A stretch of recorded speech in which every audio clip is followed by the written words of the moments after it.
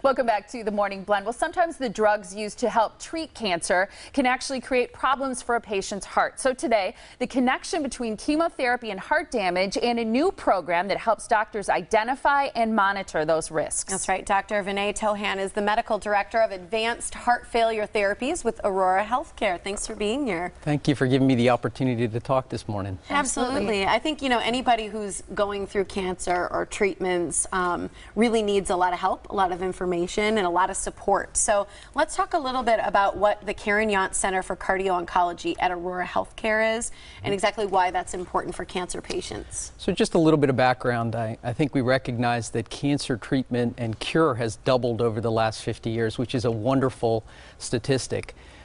Superimpose that by cardiovascular disease, which affects about 1 in 3 people in the United States.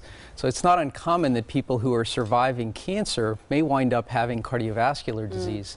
But it's more than just a coincidence. There is a real association between the two, and there are specific drugs that may, in low frequencies, cause heart issues. Okay. But if it's your loved one, whether it's a low frequency, 2 or 3%, for them, it's 100%. Yeah. So what our program is really designed to do is to maximize the effects of the chemotherapy on the cancer cells and minimize the effects of the chemotherapy or other therapies on the heart and blood vessels. Is it just chemotherapy, or is radiation also sometimes a risk for having heart problems? Both, and sometimes actually in combination, the risk is actually even higher.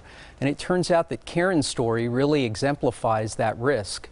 When Karen was in her 20s, she had lymphoma, and she was treated with radiation therapy and chemotherapy, very traditional therapy. She was cured of the cancer. 20 years later, she developed an incurable heart condition, blood vessels of her heart. She was in her 40s. She lived 8 years with that condition, and she passed away. And her husband really became very concerned that there needs to be more advocacy for this issue. There needs to be more awareness of this issue.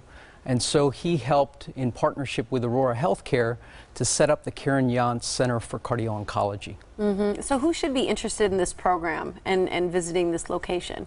Well, I think all patients who have had chemotherapy and patients who are at risk of heart disease, those individuals should ask their healthcare providers, what is your plan for me? What is your plan for my heart in screening my heart?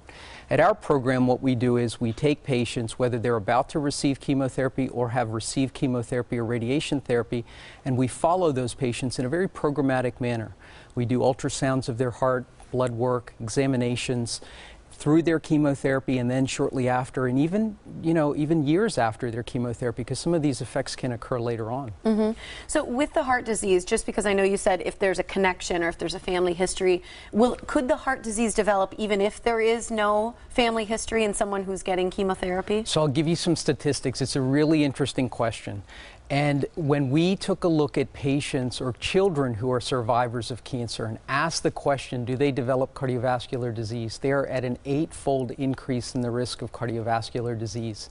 And if you talk about adults who have survived their cancer and received chemotherapies or radiation therapy, they're at a 25% increase, and it doubles with every decade after the age of 60. So there is it's more than just a coincidence, it's a real association. Wow.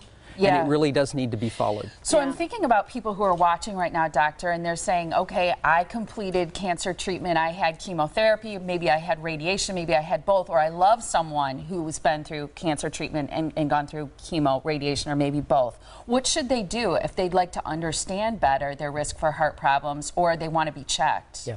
So I think the first thing to do is obviously those patients that have symptoms of cardiovascular disease, that is shortness of breath, chest discomfort, difficulty doing day-to-day activities, the symptomatic patient should definitely seek attention from their primary care provider.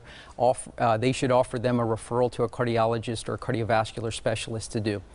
More importantly, what we'd like to do in the future, and what the program is really set up to do in the future, is try to prevent that from happening, try to prevent the issues of symptomatic heart disease. Because we know that if we can start medical therapy before patients become symptomatic, that we will delay that process and may even cure or prevent those issues from occurring down the road. Sounds like you guys are doing some amazing work.